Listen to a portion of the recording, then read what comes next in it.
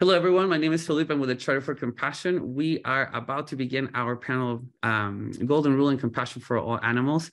We are about to set up to go live on Facebook, and then the conversation will begin. Hello, everyone. Thank you for joining us today, and happy Golden Rule Day. I'm Lisa Levinson, the co-founder of In Defense of Animals Interfaith Vegan Coalition, with 40-plus coalition members, partners, and allies. We're honored to be part of this event, and especially as Compassion for All Animals partners with the Charter for Compassion. The Golden Rule celebrates the interconnectedness of people, animals, and the earth, while fostering the rights and freedoms of all. We're delighted to speak about compassion for all animals today. We will share our top Golden Rule gems, our lessons, inspirations, and takeaways. So it's my pleasure to begin with one of our organizations, A Prayer for Compassion Film, and with Thomas Wade Jackson, who is representing this organization, and he is the founder of the Compassion Project, which is a multimedia production company, and the director of the award-winning feature-length documentary, A Prayer for Compassion. Hey, Thomas. Hey, Lisa. Thanks so much for hosting today, and I'd like to thank Felipe and the Charter for Compassion for sponsoring this event today. This is awesome. I'm very fond of the Golden Rule. As Lisa mentioned, I made a documentary that came out in 2019 called A Prayer for Compassion, where we explored the teachings of compassion at the heart of many of today's spiritual and religious traditions. And and I came away feeling that all of these traditions have a lot more in common than they have different. I feel like they all emphasize taking care of the planet, being good stewards of the planet. They all emphasize being kind to one another, to taking care of animals, and as well as the body temple. They all have that. And the other thing they all have is almost every one of them had like their own version of the Golden Rule, which encourages everyone to be kind to others in the way that they, to treat others the way they like to be treated. It's just, it's in all cultures. So, I mean, this has to be one of the most valuable teachings there is, since it's showing up in all of these traditions. And I think that what we're hoping, I think all of us here today, are to encourage people to expand the Golden Rule to go beyond people and to think of animals and the planet. And I mean, because if you really think about it, like what the animals go through in the food system to provide animal products, nobody wants to do that. You wouldn't do that. You wouldn't want that done to yourself. You wouldn't want to be confined and tortured and killed as a baby. So I feel like it's like a no-brainer to include the animals and all of creation. And I think if you look at all of these things, like all of these things are in alignment with a vegan diet. Being kind to all of life is in alignment with a vegan diet. So I feel like I like to think that living a vegan lifestyle, you have 3 or more opportunities a day to practice the Golden Rule. Every time you eat something, every time you vote with your dollar, and you buy that product that you're going to eat, and it's a peaceful product, and it's a product that was made hopefully locally and organically, and you're taking care of yourself, you're being your health is improving, and you're being an example for those around you. So it's really like a powerful way to put the Golden Rule into practice every day. And I think everybody here is going to say something to that nature, because it's such a powerful thing. The other thing I thought about when it comes to the Golden Rule, and this came when I was thinking about, I interviewed Reverend Carol Saunders for a docuseries we're about to release called Compassion in Action, Bringing the Elixir Home. And she said this thing that has kind of stuck with me. She mentioned that the idea of the Golden Rule, treat others as you'd like to be treated, is implying that you're treating yourself well, that you have self-dignity, self-love, self-compassion, and that, that you're doing all these things for yourself. You're taking care of yourself, because, I mean, honestly, the way most of us talk to ourselves in our head, we wouldn't want to talk to another person like that. If we put the Golden Rule into practice and do what we do unto ourselves, like We want to do that. So I think it's important that we apply the golden rule to ourselves, expand it big enough to include all of creation, and then include ourselves and to take care of ourselves. I interviewed Rich Roll for the docuseries, and he said something to the extent of, it's not selfish to take care of yourself. It's like putting an insurance policy out so that when the time is right and you're called to do that action that you're here to take, that you're at your best self and you're ready to take that. So I just want to encourage people to take good care of themselves. And the other thing I thought about was expanding the golden rule out to future generations. You know, so many times we don't really stop to think about the actions we're taking and how that's going to affect the children and the animals and the people that are coming after us. And I think it's important on this Golden Rule Day that we expand this Golden Rule to include all of creation. And so I just want to close by re-emphasizing the fact that, you know, I think it's important that we take care of ourselves. I think that that the Golden Rule is something that we can practice and we can put into practice every day. And when you include yourself, you know, that's thousands of times a day of self-kind talk and all of these things. So I'm so grateful to be here, and I look really forward to hearing what the other panel members say. And just thank you so much. Namaste. Thank you, Thomas, so much for your incredible work in the world with your documentaries and for your gem that you just shared with us today. So next up, we have the Animal Interfaith Alliance, and Barbara Gardner is the founder and CEO of this wonderful group, the Animal Interfaith Alliance, which is an alliance of faith-based animal advocacy organizations. Hi, Barbara. Hi. Hi, Lisa. Hi. Thanks for joining us. Okay. Well, at the Animal Interfaith Alliance, we don't just recognise that the golden rule to treat others as you would wish to be treated yourself is common amongst all faiths and traditions and dates back for millennia, but we also recognise that all faiths and traditions have included animals in their definition of others in the golden rule. Sadly, many of the followers of those faiths and traditions today, and for hundreds of years in the past, have forgotten that the rule applies to all sentient beings, beings who can feel pain and suffer, and who can experience pleasure and happiness. In our ever more human-centric world, animals have become excluded from our circle of compassion. They've become reduced to mere commodities for our use, with little or no regard for their complex emotional, social, and spiritual lives. At the Animal Interfaith Alliance, we aim to educate people on the original teachings of their faiths and to reinstate the fundamental principle that we must extend our circle of compassion to include all conscious, sentient beings, and that we must extend to them also the golden rule and treat them as we would wish to be treated ourselves. Our vision is for a peaceful world where people of all faiths and none work together to treat animals with respect and compassion. Our mission is to create a united voice for animals from all of the major faiths to bring about that world. And we do this by bringing together diverse faith-based animal advocacy organisations to be a strong voice for animals. We educate through the school RE syllabus, we campaign against cruelties and abuses of animals, and we aim to put animals on the agendas of major institutions. We believe in a vegan lifestyle which does not harm others.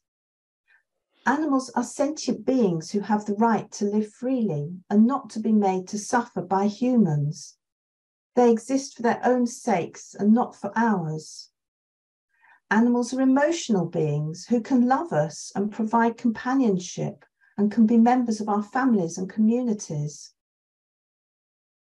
We are part of an interconnected web which includes the earth and all its inhabitants, both plant and animals.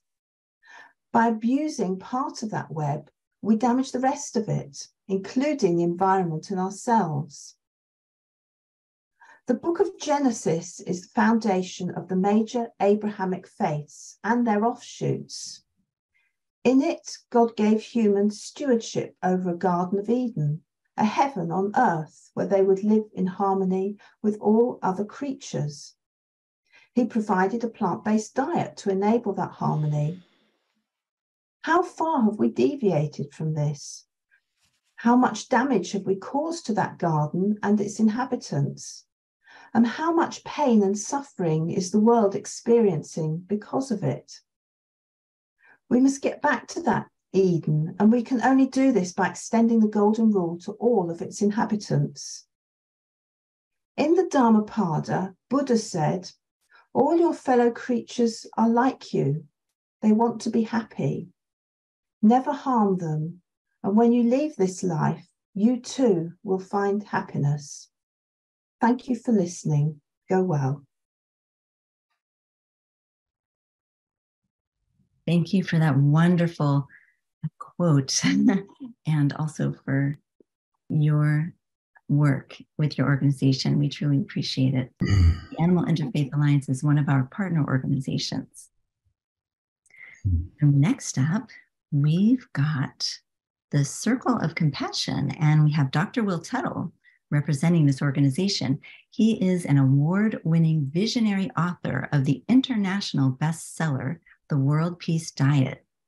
He presents globally and is a pianist, composer, and Dharma master in the Zen tradition. Hi, Will. Thank you. Hi, Lisa. Hi, everyone.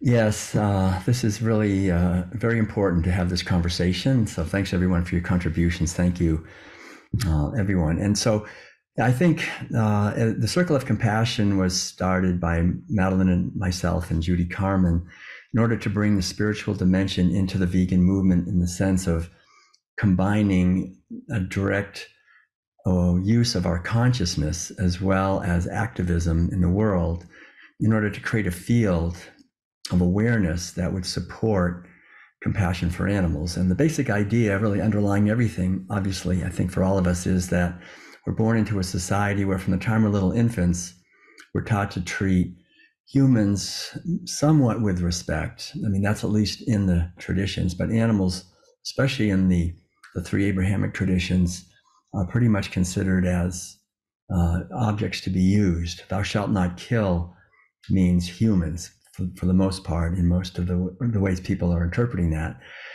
And in the Eastern traditions, it's interesting because those traditions emerged, I think, in cultures that were less dominated by the herding of animals. And so when we say not to kill, it means all sentient beings. That's kind of understood.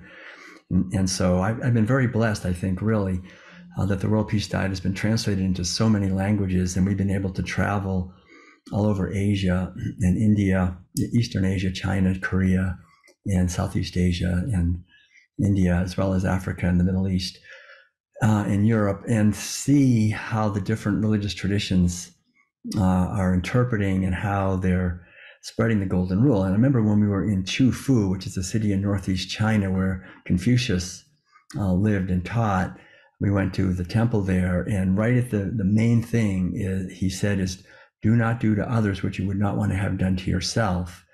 And right after visiting there, we went to a Confucian village that they're actually creating. It's a small city, probably with 3,000 or 4,000 people, and it's completely vegan, the entire thing. There's obviously no meat, dairy, and eggs. All the agriculture is veganic with no bone meal or blood meal or fish meal or manure. And it's all laid out, and really thousands of people living a completely vegan lifestyle based on the ideas of Confucianism, of kindness and respect for others, living the Golden Rule for animals, ecosystems, for children, and for elders.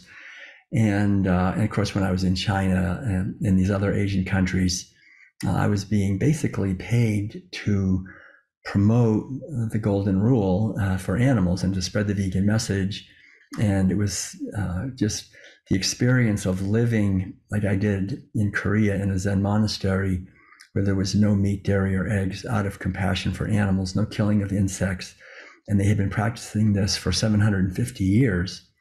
And so I really had the feeling, in my bones that this is really the way we are designed to be living, actually, as human beings, that we've all been, in many ways, hijacked from the time we're little kids away from our inherent empathy and wisdom. And that's been stolen from us in many ways by our cultural upbringing and by the way that we're forced to eat animal foods from the time we're little kids, and abandon actually the golden rule, which is constantly, I think, this beautiful reminder of the truth that's in all the world's sacred traditions. And so when I was in Korea, I realized that my mind had been colonized. And I think that's really what happens to all of us. And the infinite sky of awareness is covered over by the clouds of conditioning.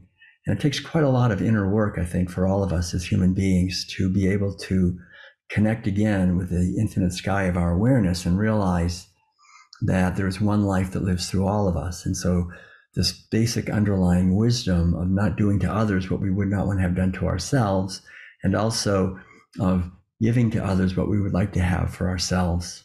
It's really the essence of all the world religions. And another one that goes with it, a teaching that's also within the core of all the world religions, the other main teaching really, is whatever we sow, we're going to reap. Whatever we put out will come back. So these two really work together, I think. And yet we're raised in a society where that's completely abandoned, that basic wisdom. And we have a new religion, really, that's taken over the world, a new monotheism, which is scientism, which really offers zero moral guidance at all. And in fact, in many ways, it offers the opposite. It kind of encourages the idea of natural selection, of might makes right, of strong dominating and exploiting the weak.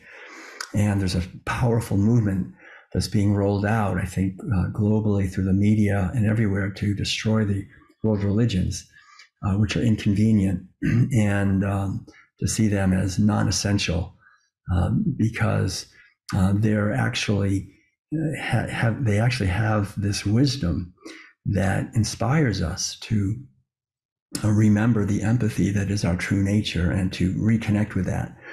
So I'm really delighted that the Charter for Compassion is making it a special point to connect with the Golden Rule, the wisdom of the Golden Rule, and we have this opportunity to include animals in that specifically because what I discovered and what the World Peace Diet is all about is the basic truth that whatever we've done to animals, and it's very sobering to realize that, eventually we have done to each other, everything.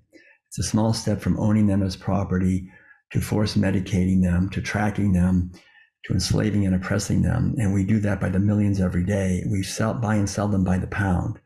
So it's really important for us, given the technology we have, to start to live the Golden Rule in regards to animals, not only for their sake, but as everyone has said, for future generations, and to honor the spiritual wisdom that really lives as part of our human heritage in all the world religions, and that each one of us in our generation to bring this teaching to the next generation. That's a very sacred obligation that we all have. So I'll just close there. I want to thank everyone for the efforts you're making, and this is something that we each one of us, I think, is called to make an effort to embody the teachings of the Golden Rule and to live that in our daily lives. And as we do that, to make the ancient wisdom teachings alive in our society so they go on to the next generation. Thank you very much.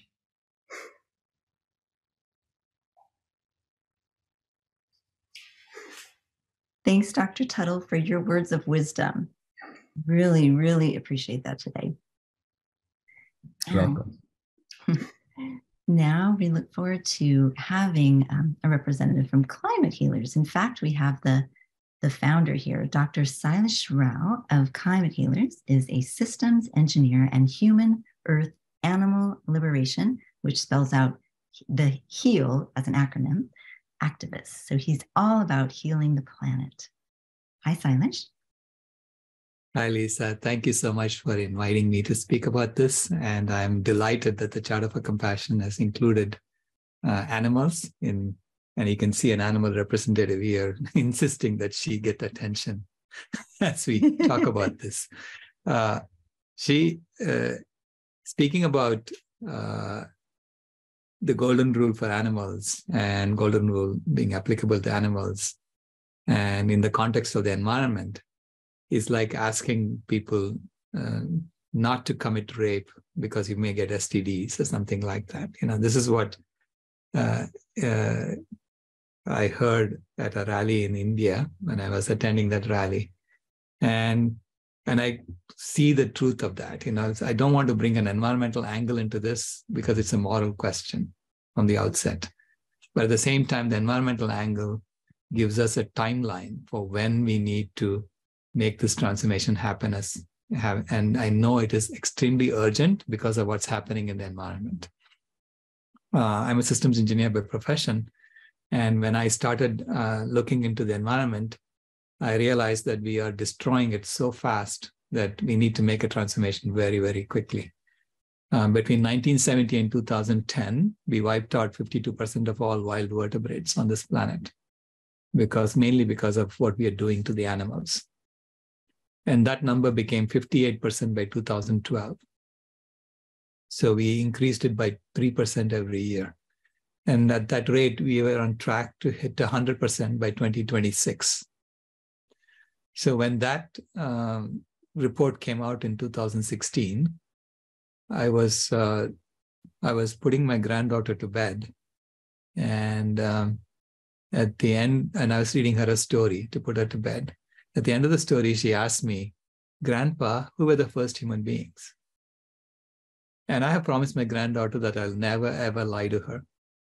So I told her, I'm going to explain to you how it works, how evolution works. I said, imagine that you're standing on the street and you're holding your mother by your hand, and you ask your mother to bring her mother to stand by her side, and so on. So you create a long line of mothers on this side of the street. And on the other side of the street, you ask a chimpanzee to do the same thing with her mother and her grandmother, and so on. By the time these two lines go from Phoenix to Tucson, they will merge because both lines are going to say, hey, that's my mama too. Immediately, she just sat up in bed. She said, what? Are you telling me that animals are my family? And I hadn't put it together like that. I just knew the theory of evolution and I was explaining it to her. But she immediately connected that animals are her family. And so I said to her, now that you put it that way, yeah, they are your family. She said, then why are people eating my family? Grandpa, make them stop. They're eating my family. And I realized that I had created a world full of monsters for my granddaughter because she was naming names of people she knows who were eating her family. And my heart was being wrenched out of my chest listening to her sob. And so I was trying to console her. And I said, Kimaya, this is what I do. It's my job to make them stop. So please stop crying. As soon as I said that, she did stop crying. And she looked at me wide-eyed. She said, this is your job. This is your job. You know you haven't done your job. She said, do your job. When will you do your job? And I blurted out, I better do it by 2026. Otherwise, we are all in big trouble. And she said, will you promise me that? I said, okay, I'll promise you that. She said, will you give me a pinky promise? And I said, okay, I'll give you a pinky promise. And she said, and I had no idea what it meant. Okay, so she said, hold out your pinky. And then she locked her pinky in mine and she said, you can never, ever break a pinky promise. And then she went to sleep. And I couldn't sleep because I thought, who am I to make this promise? I made a promise on behalf of all of humanity and to a little girl, and I better keep it because it's a very serious promise now. And finally, I dozed off. And the next morning, I woke up realizing that it is my job as a systems engineer to show you what would happen if it doesn't, and how do you go about doing this transformation from a climate heating species to a climate healing species, from a climate heating system to a climate healing system. So that's what systems engineers do. And I realized that healing the climate is an engineering project. And there are 8 billion of us now involved in this engineering project. And it requires us to be kind to all life. And so now we have to create a system in which we are routinely kind to all life. And that's what I set out doing. And that's the Vegan World 2026 project. And as part of that, the Million Vegan Grandmothers have written a letter to The Guardian, and in which they said at the end, as grandmothers, we feel strongly that children and grandchildren deserve to live in a world where adults hold strongly to the ethics of love, cooperation, nonviolence, and peace for all beings. And that fundamentally requires a vegan lifestyle. So I've written about this. I've written 12 of the stories that happened with my granddaughter in this book, The Pinky Promise. So please look it up. And this constitutes the 12 steps of a transformation from a climate heating civilization to a climate healing civilization. So each chapter is one step in that transformation. So with that, thank you so much, Lisa, for this opportunity. And I'm glad to be here.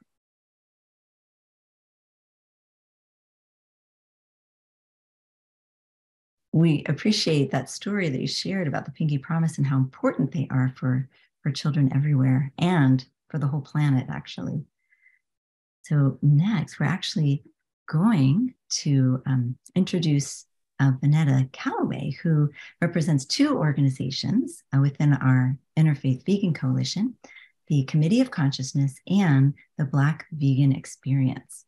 So Vanetta founded the Committee of Consciousness and the Black Vegan Experience to support BIPOC plant-based awareness, self-care, and better care of our earth.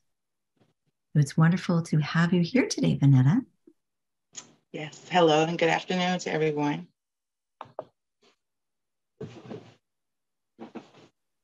Thank you. All right, so I don't have myself on the screen. Is it my turn to go? Or? It is, yes. Okay. Okay. So I just wanted to start with a little story about how I recall the Golden Rule. I learned about the Golden Rule in Vacation Bible School probably, 40 years ago. And they said you always put on your gloves. So it's do unto others as you would have them to do unto you. And so I always remember that. And it was really cool to have this invitation to come and speak to you guys today, because everything that we do is a life experience that we can share. And this is exactly why God gave me the vision to share the Black Vegan Experience and Committee of Consciousness being on the back end as a nonprofit to live communities. When we consider Matthew 7:12, which is where we find the Golden Rule, it removes all of the prior traditions of animal sacrifice. All of those things were gone, and it was all about love and the ultimate sacrifice of Christ, if you were a believer in Christianity, to go forward and steward the things that our Creator had created, not to hurt them, not to harm each other, but to lift. And if you've ever gone to our page or seen our logo for Committee of Consciousness, it's a hand holding the world shaped in the brain, because we raise consciousness, we raise awareness, we raise people in communities in order to empower them to make those informed choices about how they treat each other, how they treat themselves, how they treat our animal friends, how they treat the environment. But when you have a group or groups of people that have been marginalized, that have been ostracized, that have been oppressed, it's harder to change the frame of thought until they are cared for. And that is what we're doing. We are caring for those communities by removing the stereotypes that have been placed by cultural, societal differences. In the process of lifting them, we're able to also lift our animal friends and let them understand that it's not just us that we're taking care of and we're preventing harm to, but them as well. You don't have to consume animals to be well, to be healthy, to feel, because they say the bigger the steak, the more you make. No, the bigger your heart, I think the more you'll be considering what's on your plate. And so again, that's what we want to do, is lift them up. My 3 nuggets were real life application. So again, creation was not for us. It was made for God's glory, but we were left here to steward it. That means to take care of it. And then when you are a visitor somewhere, which we are, this earth does not belong to us, we should be leaving it better than we found it. Just like when you're visiting a hotel or Airbnb, it's not yours, you're borrowing it for just a little while, but you want to take as best care as you can while you're in that space. And so I always like to make those real life connections to others and leave, just a little glimpse of hope and understanding. Scripture always tells us that whatever we do to the least of these. And so the least of these are not just children or those that were oppressed, marginalized, it's our animal friends as well. They don't have a voice to speak up, so we become their voice. So we are applying all of these in our walk with Committee of Consciousness and in all of our vegan experiences, the Black vegan experience, the Orlando vegan experience, the North Carolina vegan experience. Wherever we go, it becomes our experience that we can share these different concepts of life and goodness that we should be able to partake in and share. Leaving it better than you found it.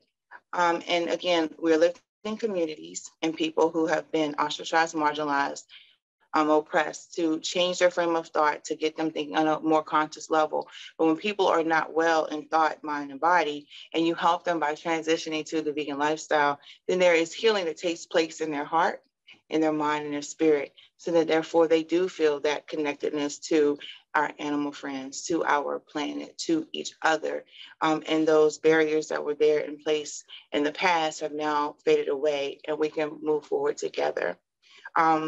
We want to never withhold anything good that we can do in our power, because it's biblical, it's what the right thing to do. And it always goes back to relationship. So if we can build relationship with each other, then we can teach them how to build relationship with things that they never had before, like why I should recycle, why should I care, why should I not eat animals, why should I consume plants?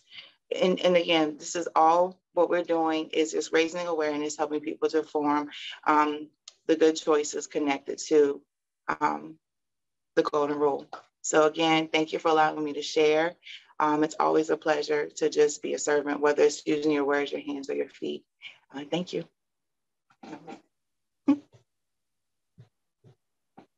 Thank you, Vanetta. We're so graced by your presence and all your amazing work in the world.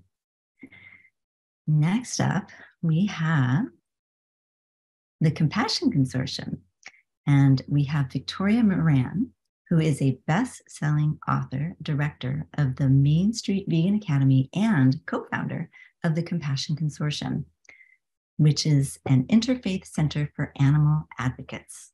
Hello, Victoria. Thank you, Lisa.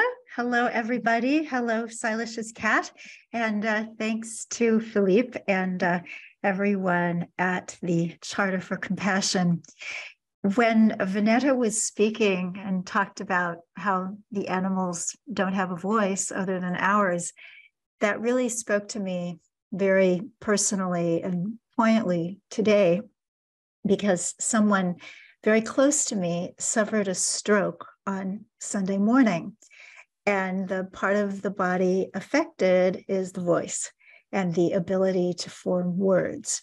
So my job, a moral imperative, is that as long as he can't form words, I need to be there to speak up for him, to let other people know what he needs.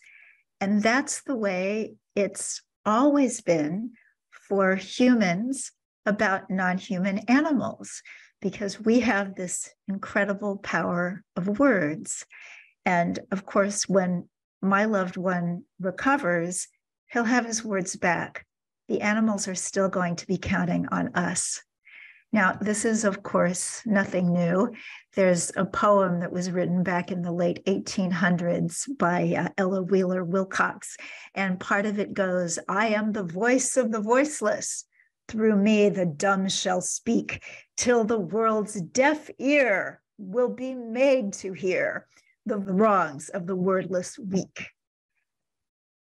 And that sounds so archaic. We don't talk like that anymore. And yet, in many ways, so few things have changed. We can say, oh, we're so much kinder now. How much kinder we are to horses, because we drive cars and we have tractors and we have airplanes. So we're not using beasts of burden, at least in this country, nearly to the extent that we were when Ella Wilcox wrote this poem. And yet, in the United States and around the world, we're eating more animals than we ever did. And the factory farming way of animal agriculture, which came into play just after World War II, it's sometimes called CAFOs, confined animal feeding operations, is exponentially more cruel than the never great system of raising animals to slaughter for humans. So here we are today with this beautiful idea of doing unto others as we would like done unto us, doing unto others as we would like to have done unto our companion animals. So who has a dog, a cat, a bird, somebody that you just love like crazy? And so if anybody wanted to harm this creature that you love, you would come to the fore for them just as if they were trying to harm a human friend or family member. And what this expansion of the Golden Rule tells us is that we get to do that for all members of living kind. I was at an outdoor cafe last summer, and there was an injured pigeon. And oh my goodness, everybody mobilized. All of these women got up from their tables. They left their chicken salad. They were going to the kitchen to get a box. Somebody else was calling it Uber. Somebody else was calling the wildlife rehab place to make sure that they were open and that they could bring this pigeon to be helped. And once all that was done, they went back to their chicken salads. But that pigeon was, for all intents and purposes, a chicken, and the pig who becomes bacon is pretty much your dog. And the mother whose body makes milk for her precious calf, the cow mother, is not that different, if you're a female, from the way it was for you when you were making milk for the baby that you loved. So as we think about the Golden Rule today, it's such an amazing adventure of expansion, because anybody who cares about the Golden Rule is so involved in trying to make things better.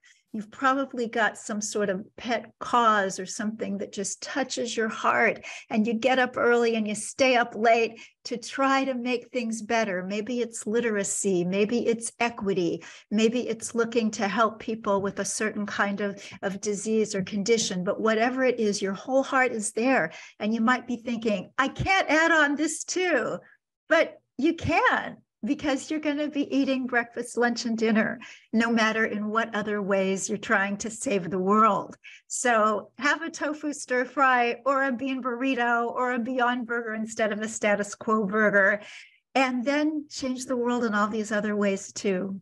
It's so beautiful. You might just call it golden. Thank you. Well, Victoria, your words are golden. I so appreciate what you shared with us today. Now we're moving on to hear from another excellent speaker who will share some golden words with us, and that is Reverend Carol Saunders, who is a freedom-loving, truth-seeking, consciousness-raising, and God-centered soul journeyer, author, and podcaster. She hosts and runs the Spiritual Forum. Hello, Carol. Hello, everyone. It's so great to be with you. I was kind of thinking about what am I going to say, and I started planning what I was going to say, and then I had to throw all of it out because I knew that it had to be very organic. And after following Victoria and Silas and Will and Barbara and Thomas and Vanetta, it's like, what else can I say? So I'm just going to let Spirit speak through me. What I love about the Golden Rule is it is a principal teaching of all of the world's religions. And what's so cool about that is in this world of division, we're divided about so many things. Here's something we agree with. We agree to treat others. We agree that this is a standard of morality. This is a law that we believe that if humankind lived by this, that we would just have such a better world. And it really is a statement about raising up our empathy and our care for each other, all beings, and the planet. So I just want to spend a minute asking everyone to imagine, what would the world look like if we all lived by the golden rule? What would it look like? Because I think we have a crisis of imagination. Sometimes I think we just can't imagine. We're just so used to living with the conditioning. We're used to living with normalized violence. We're used to living with war and politicians and all these rules and everything. But what would it look like? Because there's only one real moral law, and that is the golden rule.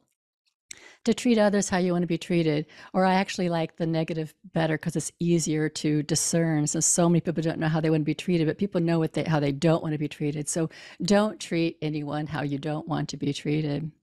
So just imagine, because I think we would have a cultural renaissance. I think that our world would be so creative and so filled with love and joy, and our childlike nature would be playing everywhere. And there would be infractions here and there, but if overall we live by the golden rule, just imagine what that would look like. And I think it's really important to be drawn to a vision. So one of the things that I want to touch on that others have not necessarily touched on is this process of awakening, because I know that for some people who are listening, this idea of expanding our circle of compassion to include animals may be new. It may be something that you haven't thought about before, or it may be something that you thought about, but you discarded it quickly because, we are addicted to the animal using business. We're addicted to our meat and our clothes and all the things, all the ways that we use animals.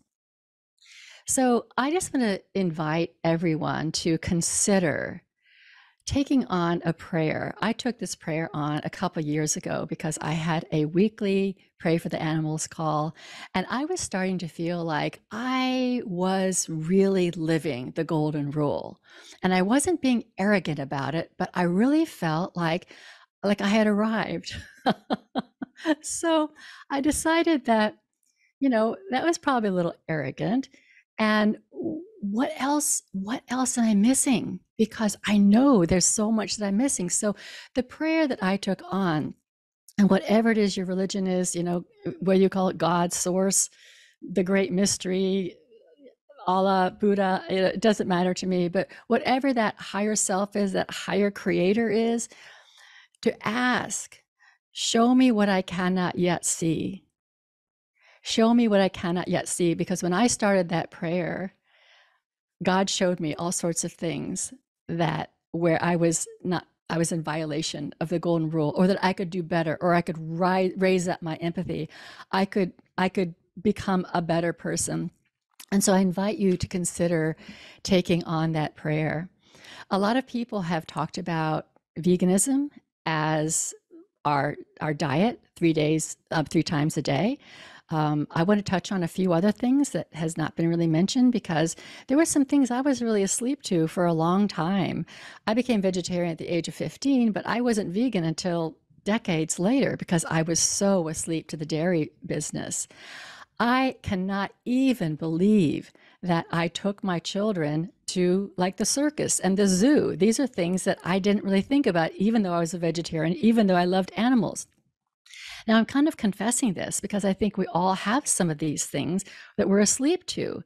And I'm so grateful that I've been shown these ways that I have not treated animals well or people well, because no one wants to be confined. No one wants to be forced to entertain others. And when we look at the zoos and we look at the aquariums and we look at the circuses and things like that, this is another way that we are not really living by the golden rule, because all of those animals want to be free, just as we want to be free. And I believe that Will talked about the law of compensation, or the law of cause and effect. As you sow, so shall you reap. So this is really our key to our own freedom, our key to our own living and joy and harmony. And so I just invite you to think about all the ways in your life that you've just been conditioned. We've conditioned to go to the aquarium and the circus and the zoo and all those kinds of things because our parents took us there. And all this conditioning is, you know, we do things over and over again because we do things over and over again. And this break in awareness and this awakening, it can be quite a jolt. It's like, whoa, I didn't know that, I didn't see that. And then what can happen next is a feeling of guilt and shame. And again, I just know that, you know, God will meet you there. Your heart will open. I just need to release all of that because you didn't know. And that when we do know better, we do better. And so I think it was St. Paul that said, you know, when I was a child, I spoke as a child. Well, now that I'm a grown-up, I'm trying to act in more grown-up ways. And grown-ups would want to, you know, learn and discern and see more of what they cannot see and change their behaviors. There's a few things I wanted to point to. The inspirations. I think Lisa asked us to talk about our inspirations and some nuggets. And what I'm inspired by is the scripture, love one another, and also to enter the kingdom, you must become as a little child. I love that idea because every child wants to be kind to the animals. They move into the animals. They move toward the animals. They want to pet them, love them, care for them. They're not going at them with a knife and slicing their throats open or anything like that. They're not trying to chain them. Little children know, and our inner child knows. Our inner child knows. So to enter the kingdom that is of oneness consciousness, love for all, universal love, that we must become as a little child and nurture the child within that we have forgotten for so long. So my golden rule heroes, I want to close with that. Anyone who has the courage to awaken from any kind of cultural conditioning, because it's hard. It's a tough road to go down because nobody else is going down there with you. So that's the next one. Anyone who stands in opposition to the majority, where the majority is condoning violence, the majority is condoning normalizing violence, whether it's to a child or it's war or it's to animals. When you stand in opposition, even though the group is saying, hey, it's okay, that's cool, I don't think there's anything wrong with it. I find that my golden rule heroes are those people who can stand and say, no, I don't believe this and I want to do differently. Anyone who uses their voice in a compassionate way to speak truth. And this is hard to do sometimes, to speak truth when in the middle of people, you know, who don't believe in the same way, or who are harming animals or harming people, to speak truth and to stand up. And anyone who cares for the innocent victims of violence. One of the realizations I just had today is like child trafficking is kind of an issue of mine. And it just occurred to me that how we use animals, it's child trafficking. It's the same thing, because the animals that we use for our food and our clothing and our entertainment, they are children. They are little children. And they are taken from their mothers, and they are captured, they are confined, they are put under our rule, and they are eventually, you know, killed at a very young age. You know, we're actually eating babies and wearing babies, and it is child trafficking. So that's my realization today out of my prayer to show me what I cannot yet see. The other thing I want to invite you to pray for is increased empathy. Increased empathy. There's so much out there in the media, so much out there in the shows that we watch that cause us to not feel like our human self is designed to feel. And so we pray for awakening from what we cannot yet see, and also an increased empathy so we can restore ourselves to the human nature that we've been designed, image and likeness of God. So those are the thoughts that I have today. A happy Golden Rule Day for everyone. Thank you for having this platform. And thank you everybody who's already shared. You're all just so wise. And I know that we're blessing all who are listening. Wow. Well, thank you, Carol, for your incredible words and speaking, channeling almost from spirit. We really appreciate that. Next, we have Dina Miani Lauman, who is a vegan pastor, counselor, and creator of The Well-Being, a community where veganism and faith meet. So she's representing that organization, The Well-Being. Hi, Dina. Thank you for joining us. You might need to Oh, that's right. Unmute. I'm having technical, so I'm going to have to employ the golden rule on myself, because just as 1 o'clock came around, my computer went down. So I apologize if there was some wiggling going on with me as I restored it. But I am thrilled to be here with such a wonderful group of people, and everyone who shared so far is just beautiful and inspiring. And thinking about what I want to share today, I went back to my childhood. When I was a kid, I remember a particular moment when I was looking at Nina. Nina was my grandma and grandpa's poodle. She was named for me. My name's Dina, so her name was Nina. And she was such an adorable, intelligent, loving dog. She was about medium size. She was a white poodle. So she was one of the first animals I ever loved. I probably got to know her probably around 8 years old, 9 years old. And Nina spoke to my soul. And I'm so grateful I've had the experience with her. She was my mentor, my teacher, my friend, my family member. And I didn't realize at the time that Nina, and also there were 3 other poodles. There's Gisette, I have to mention, Sam and Shaggy. They were in this pack I grew up with, my grandma, my aunt, that they were opening my mind, my heart, and my soul to the rich world and the wonderful world of animal sentience and emotional intelligence. Animals, they're just astounding. I just love animals. Their beauty and their wisdom, their divinity and sacredness, their individuality and integrity, and their childlikeness, as Carol pointed out. But there was this one moment in particular, out of many, but someone would call it, have you ever had an aha moment? I'm sure we all have, aha, but I had a V8 or whatever. Usually I'm talking spiritual ahas. But I remembered it, think about it, must have been significant. It's been about 50 years, so. But I remember I was just casually looking over at Nina, and I thought, even though we've never spoken a word, like an English language kind of word together, I talked to her, she barked it back at me. I just was overwhelmed with the feeling how completely connected I felt to her, how completely I felt in communication with her without ever using words like we do as humans. And so this is the start, really, in some ways, of my understanding of what the golden rule means, and that it extends to more than the human family. And I know I'm preaching to the choir here, that we know that as this group. But sometimes it's just good to be reminded, and it's good to be reminded because many people don't believe that. It's part of the problem. The golden rule embraces all sentient beings, and I think it embraces the earth herself. It's just a great rule. So that's my first gem for the day.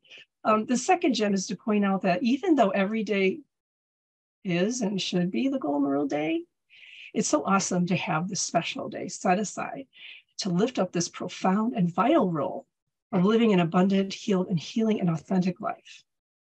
Now, the golden rule is a requirement.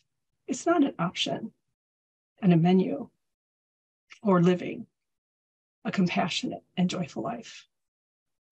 And the third gem, that is that the golden rule, and then as a Christian pastor, but I know that in the world, the world religions, loving one another is also a core. The great commandment, the golden rule, and the great commandment of loving God, while we refer to God and our neighbor as ourselves, and veganism are interwoven. You can't have one without the other. I don't think you can really live out the great commandment or the golden rule unless you have a respect for animals and not harming them and being vegan, frankly. And that neighbor that we're called to love is not limited to a human neighbor, but to every sentient being, from the tiniest little ladybug or to that spider. I know we all kind of we take care of the spiders in our houses. to the biggest elephant and the whale, and Lolita was brought up the other day, freeing her, and to everyone in between, including the cosmos. It's just a joyous existence that God created. And Jesus, he calls us even to love our enemies. Now that is a tall order. But he really doesn't make any exceptions either. He doesn't say, well, this or whatever. So the golden rule is about honoring the divinity, sacredness, and sanctity of life. In one of my favorite songs, The God of the Sparrow, God of the Whale, there's a line that asks, how does the creature say awe? How does the creature say praise? And that's a question for us too. How do we say awe and praise to God? I think we do it through the golden rule. We stand together before it all in what Prince called this thing called life, dealing with the joys and the challenges together, striving to treat each other as we'd like to be treated. That's the real wisdom, and it's good for us too. The golden rule is super good for us. My Aunt Kay, my beloved Aunt Kay, used to say, what you give out in the world comes back to you somehow, some way, and it comes back to you tenfold. And as a pastor, I'm reminded that God created a vegan world. And as a counselor, I'm reminded of how hard emotionally it can be to be vegan. So we need to take care of ourselves and one another and remember that what we do, what we think and we say matters very much. Whether we're on a world stage or whether we're whispering to one another quietly, whether it's a big announcement or a quick hello, it all matters. As faith-based vegans, we represent our faith and veganism, and how we navigate life makes a difference, especially to the animals. Now, is this easy? We'd all be doing it, right? The world would be really different. It's not always easy. It can be. It's often quite challenging, but it is always, always, always worth it. The golden rule is not just a nice thing to do. The golden rule comes from God, our creator, from God. And it's the key that unlocks the way to how we are to live our lives. The very key. It needs to be centered to our lives too in our world. What a world would be, huh? But we're working on it. We're working on it. And I like to close, I'm going to dedicate my reflection with thankfulness to Nina, Joe, Sam, and Shaggy, who are just beyond the rainbow birds. Thank you. Amen. Aww. Thank you for bringing your sweet animal companions into our circle today. It's really wonderful. And next we do have Frank Lane, who is the author of Plant-Powered Enlightenment, claiming animal liberation is human liberation. Hi, Frank. Hi, it's a pleasure to be here. Wow, what an esteemed group. You are all my favorite animals. And I truly mean that, because we are animals, and our animal nature is something that if we can get behind, if we can understand, then we can really have that relationship with all the animals that we share this beautiful planet with. I think that, as I had just said, that animal liberation is truly human animal liberation. When we see ourselves as animals, we can then liberate ourselves to the freedom that this incredible planet has given us. And secondly, and these are what I call my golden rules after 50 years of veganism, these are the different nuggets, the gems that I've come up with. And the second is that spiritual intelligence is causing no harm to people, animals, and the planet. That's what spiritual intelligence is. And thirdly, I would like to acknowledge all the authors and all the people that put forth the information about veganism, because I know you have distillated literally decades of time into that manuscript or into that speech. And that is dynamic. When you can take all your wisdom and put it into that gem, that's an amazing experience. So I want to honor everyone for doing that in their own way. What an amazing transition of taking all that information and putting it into our heart and giving it out into the world. That's just fantastic. The third nugget is meditation, is that I have really come to understand that the human body and the animal body is actually the fulcrum, the point in between two infinities, the infinity of space and the infinity within us. We are at the center point between the infinity of space and the infinity in our own consciousness. And fifth is that our spiritual ascension happens when we vibrate at the highest level that we possibly can. And how we vibrate is what we take into our being. What we consume, we become. And what we consume, when we consume a high energy, whether it be plant-based or the poetry that we read or the things that we watch, but whatever we take in, we become. And we vibrate at that level. And six is vegans strive to be kindly present. It's our nature as vegans to accentuate our kindness in the ever-present moment. And lastly, I would like to recite a quote by Son of Gentle World. And she said, "Being vegan empowers me right here and now to be every change I wish to see in the world using plant-powered light." Thank you for letting me share.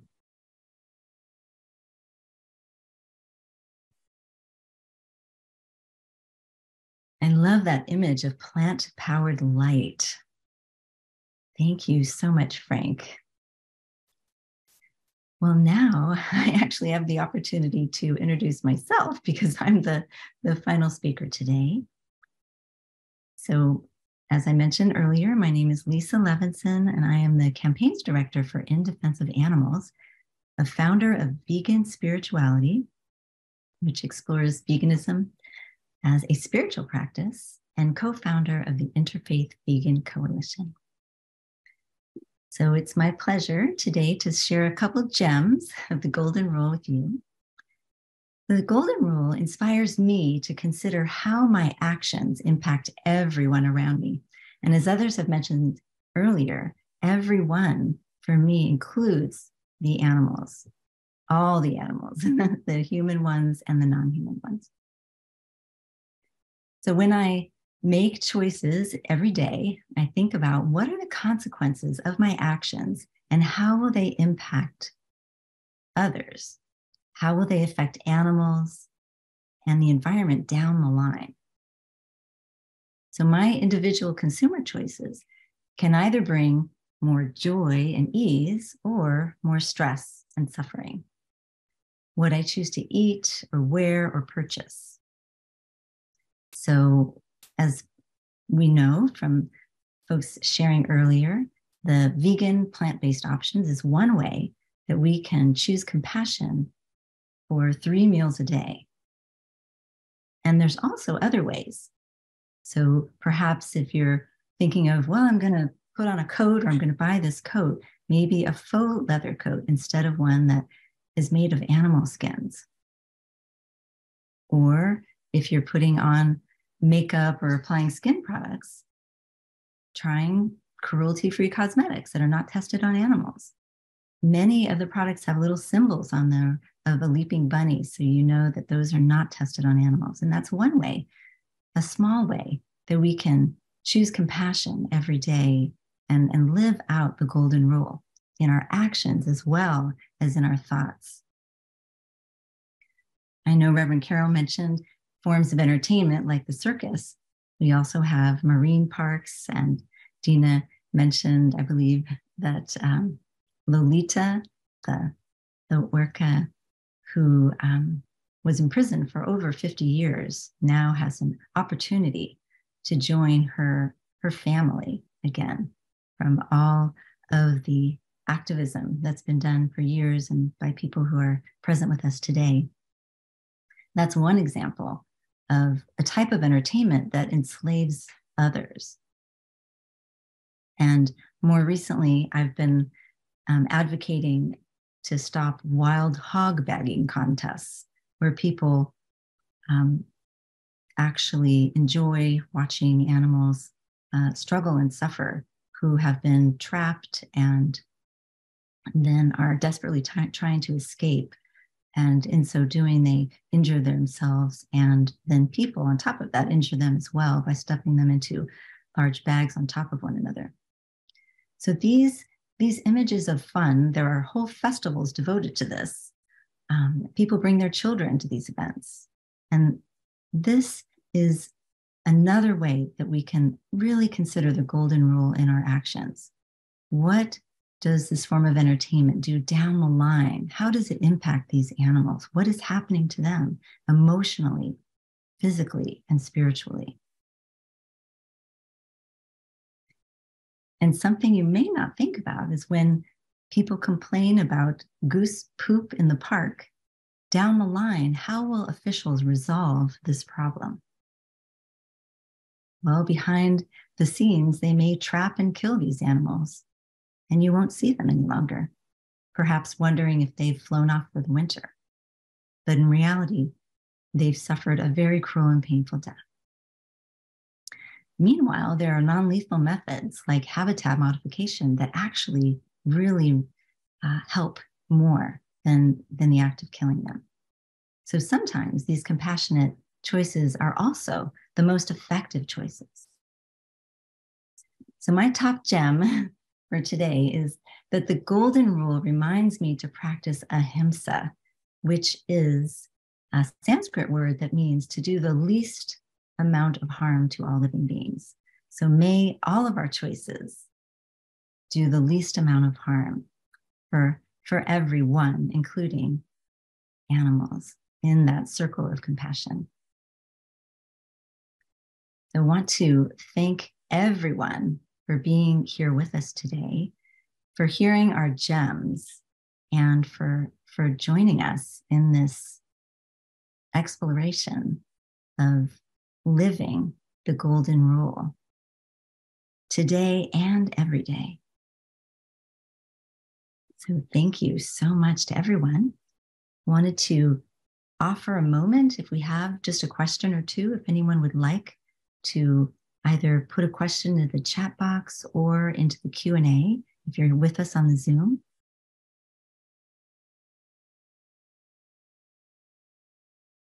And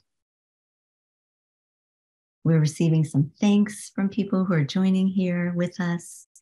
And also we have a person here who's working on a special project called